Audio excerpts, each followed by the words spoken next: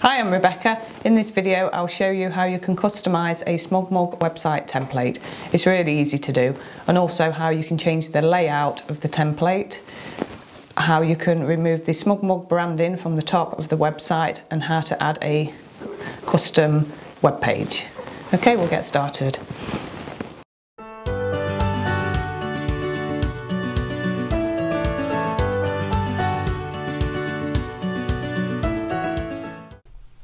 Okay, so from the home page of your website, you want new site template. Click on that, and that will take you through to all the templates which are available.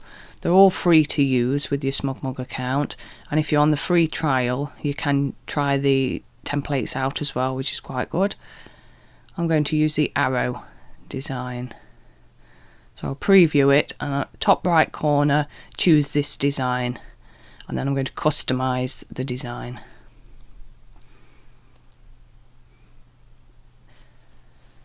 Okay, so straight away you're probably thinking it doesn't quite look like what you hoped it would. Now the background photo, or the photo showing, is on the background, and I'm not quite sure what it must be. Maybe the last photo you upload where they pull that from. So to change the photo, you need to click on the background and down to the photo, remove that photo, and the type of background you want can either be a photo, a video, a slideshow, or you can have no photo at all. You can change the photo for every visit to the home page and choose whether it's from a gallery or from your photos. And if you click choose photos, that will take you through to where all your photos are stored. Choose a gallery and then choose your photos. Now if your photos are in more than one gallery, if you just click back to the home in the top left corner, that will take you back, and you can take a photo from each gallery if you like. But all my photos happen to be in the same gallery, so I'll just select 5 or 6 which you want out of this gallery. That one, that one, that one. That's about it. Okay, and then click done.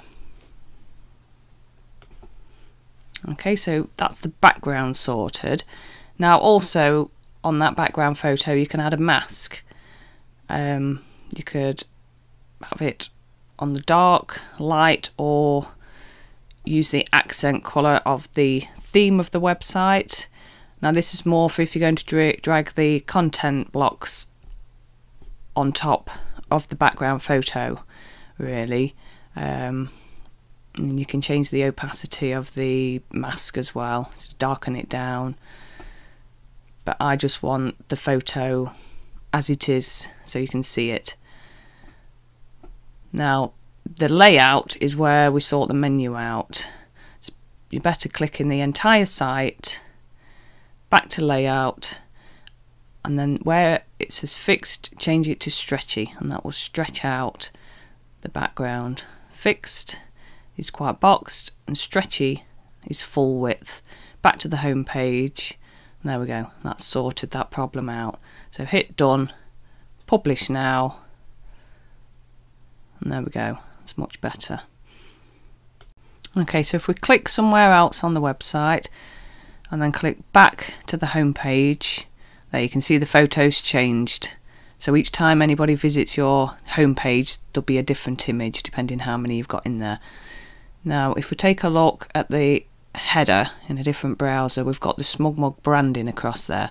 That's really easy to remove. So if we put that down and click Customise again in the top right corner, and now we want template settings, SmugMug header off. That's it, it's as simple as that. Leave the footer on, or you can take it off. Save, done, publish now. Now if we take a look in a different browser again, refresh, there you go, it's gone. Let's just have a look at it in the wide big screen. There you go, it's completely clear, which is better. Okay, so I'll just show you how easy it is to create a new page and how to add it into the menu as well. So if we go organize on the top bar, that will take you back again to where all your photos are stored, but also all your pages and folders are here too. And you need the photo home site. You need to have clicked on that, and above it create. Now you can either create a new gallery, a folder, or a web page. So if you click web page, you'll get a choice of almost template pages. So you've got an about me, a custom page which you can completely design yourself, a portfolio, there's templates to make it easier. All you've got to do is drag photos onto those or choose photos, and pricing page.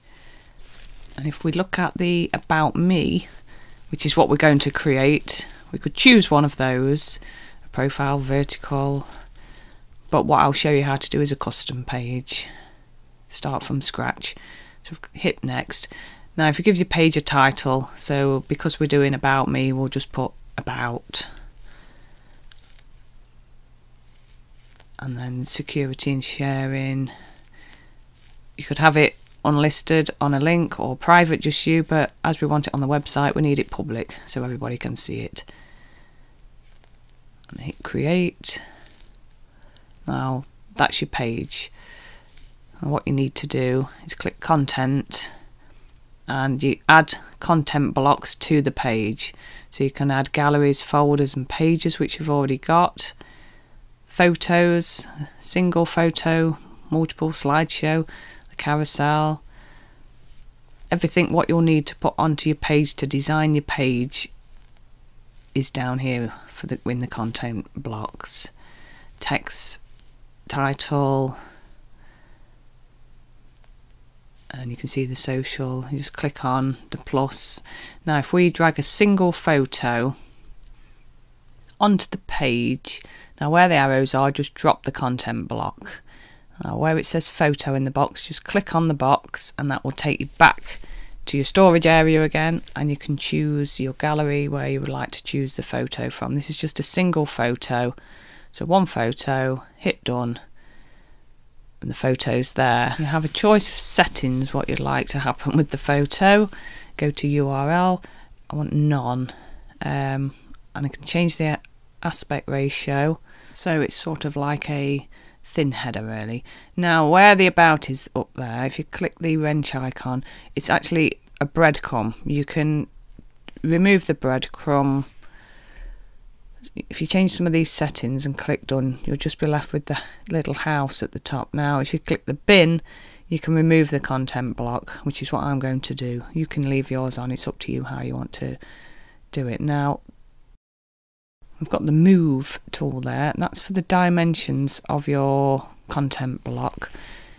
You can change any of those. Now if we just change the top margin to say 30 pixels, if you look at the top of the photo, it just nudges it down a little bit, and click done.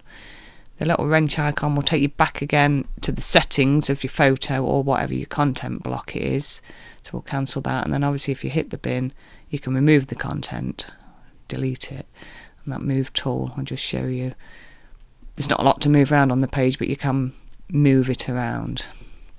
So if we hit the plus, what's just sticking out at the right, that will bring back the Customise panel. And then if we add a text block, you see the just drop it where the arrow's letting you drop there. You can add some text to your page. I'll just show you.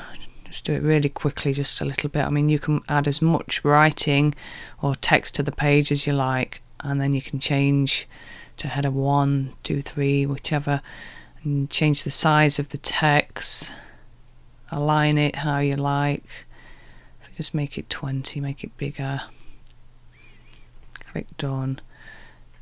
So you can add your text, there you go. Now if you get the move tool again, I'll just show you now. We've got a few more bits here. You could drop the text up there, or we can move it to the side, drop it there. You can sort of plan your page how you like. I mean, this is just an example to show you what you can do. Okay, so if we hit the plus button again to bring out the Customise panel, and we'll add a button. And to do that, we need navigation, and there's a button there. So if you bring the button onto the page where the green line and the arrow is, there we go. Now you can label the button whatever you like. We'll just put get in touch to book a photo shoot. Okay, and you can change the size from small to large. Solid, you could just have an outline. Then if we change the colour, you can have just the default colour or change it to the accent colour, which is usually a brighter colour. Change it back to solid so you can see. There you go. Change that back to default. You could align centre, left or right, and then link to. And we're going to link this to the contact form. You can have a custom URL. So that's the contact form linked in that button. Now, just have a look. So I'll just show you how to add this page into the navigation menu. So if you click the wrench icon, they're the basic settings for this menu, and these are all the links. So if you hit the plus sign, now you can name the link whatever you like, and then choose page. This will take you back again to your storage area where the page is. Click on the about page, click done, click done. Oh, hang on, we just need to move the link because it's sat at the bottom of the menu at the moment. So we just drag it up to where we want it in the menu, and if you want it as a drop down link, you can just nest it in, but I don't, so we'll leave it there. Hit done, top right, hit done again, and then publish now, and that's your page. If you click the home page and click back onto the link there, that's your start of your page, and you can just keep going back and you can edit and add whatever else you want to it, but it's just an example of how easy it is to create a page. Okay, I hope that was helpful and it's helped with any problems which you might have come across. You can try SmugMug free for 14 days, and also in the link below and on my website, if you click through on any of those links, you'll get a discount on any new account with SmugMug. Okay, thanks for watching.